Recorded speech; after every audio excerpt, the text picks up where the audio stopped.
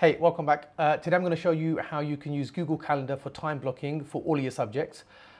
This simple technique can help you to stay organized, reduce your stress, and make sure that you have time for everything else that matters. There's a great quote by John Maxwell that says, "Run your life religiously based on your calendar." Now, that's exactly what we're going to do today. By using Google Calendar, you can take control of your time, manage your schoolwork, and then feel less overwhelmed. Section 1, why is time blocking so important? Well, before we start, let's talk about why time blocking is a game changer. It centralizes your tasks so that all your subjects, homeworks, and study sessions are in one place. It also helps you stay on track by setting clear blocks of time for each subject. You'll reduce your stress because you won't be scrambling to figure out what to do next. So section 2, we're going to talk about how do we time block your subjects in Google Calendar. So let's go ahead and do the step by step and show you how you can time block this. I want you to open up Google Calendar. So go to your browser, and from here we're going to go to google.com, and then make sure you're signed in on Google. And then on the menu here, the menu button, click your Google Apps. If you can't see Calendar, make sure you just scroll down. Quick tip is you can drag these icons, and let's take it right to the top. Okay, here we go. We'll take it right to the top. So I'm going to click on my calendar. If you look here on my left-hand side, you'll see my name. This is my calendar. This is on your Google Calendar, you'll find your name as well. Okay, so we're only focusing on this calendar right now, so this is the only one I have. Right now it's empty. I'm going to time block it, and it's going to look like something like this. Okay, it's going to have all my blocks, all my chunks of each of my subjects on my timetable, including my breaks and my other extracurricular activities as well. All right, so let's talk about this. So to create a subject block, we're going to click on a time slot, and then we're going to create an event. So just like this, let's say Sunday, I'm going to click, let's scroll up a little bit. I'm going to click here, and I'm going to add a title for this. Okay, so I'm going to say registration. You can add an emoji and color code so it stands out to you. I'm going to go ahead and add an emoji here. I'm going to just use a clock for registration. Registration is at 7:25. If you don't see the time slot, that's okay. You can just type in 7:25 a.m. and I'm going to go ahead and press save. Now I've got my registration, but what I know is that my registration happens every day from Sunday to Thursday. So what I can do is I can click on this event, and I can go ahead and edit this event. And what I'm going to do is I'm going to make it a repeated event. All right, so I'm going to go ahead here. Can you see it says do not repeat? I'm going to go ahead and repeat this. I'm going to go to custom, and I'm going to repeat this on every day except the weekend here.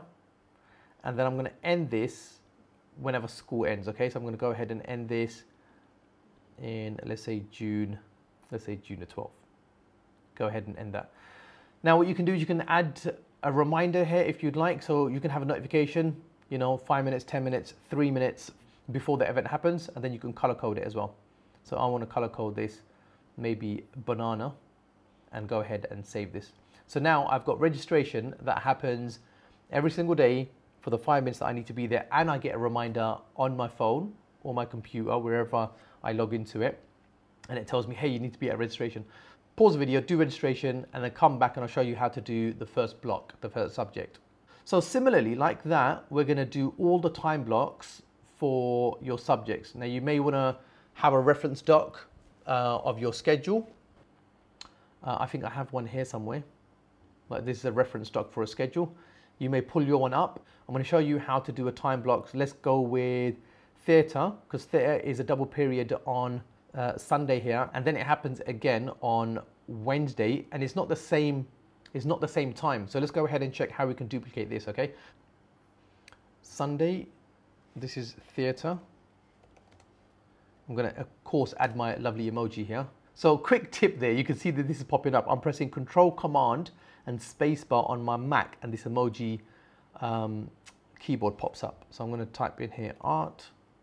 Here we go, acting, and I've got my theatre now. This was 7:35 a.m. to I think 9 o'clock. And again, you can add your notifications here, and you can add your color. Now I would color code each subject differently so it pops up on your calendar and you can see it visually very clearly. Okay, so I would go ahead, choose whatever color you would like for theatre. I would reserve red for probably appointments, so don't use red, maybe use anything else. I'm going to use a lavender here.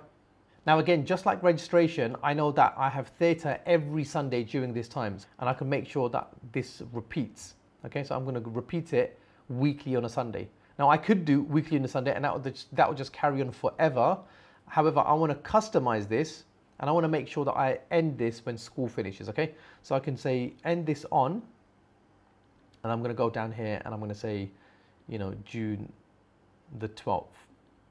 So now that event, once I press save, that event happens every week. So if I scroll over to the next week and the next week, it happens every week, Sunday during that time. Now I want to duplicate this because it happens on a Wednesday as well. So once you've done that, you can pause the video here and then I'll show you when you get back how to duplicate this event. Okay, now that we're back, you've added your block one for Sunday. Let's duplicate it for whenever it happens again in the week. So I'm going to go ahead and click on theatre. And this time, instead of editing, I'm going to go ahead and click on the three dots. And I'm going to duplicate this event. So I'm going to go ahead and press duplicate. And this now, I'm going to change the date because this happens on a Wednesday. So I'm going to go ahead and do Wednesday. And I'm going to change the time. So 1:10 p.m. to 2:30 p.m. And that is every Wednesday. So can you see this? It says weekly on a Wednesday until the 12th of June. So perfect. I'm going to go ahead and add that. So I'm going to keep the same color, of course, because that is theatre. It's just duplicated in my week. Now, if I go to any one of my weeks, you can see that theatre is duplicated for every week. I've got theatre, my 2 blocks of theatre throughout that week. So go ahead and add that. And then once you're ready, we can go on to block 2, which is basically the same system now. Okay, so for block 2 on Sunday, I've got Spanish. So I'm going to go ahead and click here. I'm going to make a new block. I'm not going to duplicate anything. And I'm going to say Spanish. Of course, I'm going to add my emoji. So Control, Command, and space. You can let me know in the comments below what is the shortcut on a PC. I don't know what it is. So I'm going to write Spanish here. There we go. Look at that. And then so this is from 9 to 10:20.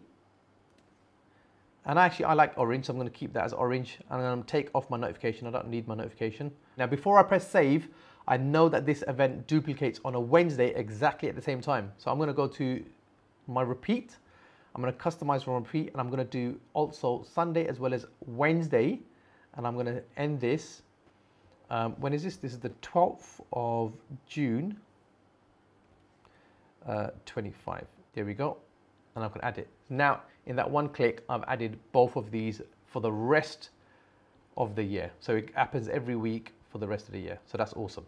So if you have the hang of this now, brilliant. You can carry on and adding all your time blocks. And then like that, carry on just creating all of your events. By the end of the video, you should have a full timetable on your calendar that looks something like this. And that's how you do time blocking for your subjects in Google Calendar. With everything planned out, you'll be more organized, less stressed, and ready to take on your schoolwork with confidence.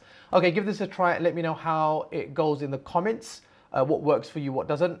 If you found this helpful, obviously don't forget to like, subscribe, hit the notification bell for part 2 and 3, which is going to be Google Tasks and Google Notes. All right, thanks for watching, and I'll catch you in the next one.